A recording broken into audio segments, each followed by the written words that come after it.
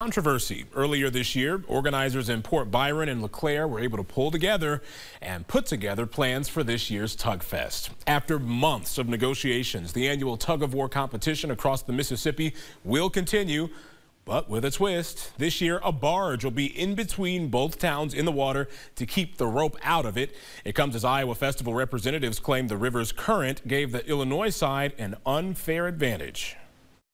Barge, hopefully, is not going to make any kind of difference because we don't believe it was, because it was tied 10 to 10 back in the day.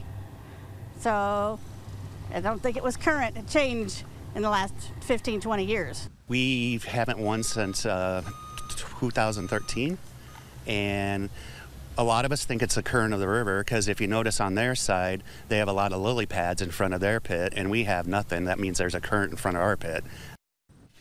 Tug Fest continues through the weekend with the tug-of-war competition starting tomorrow at noon.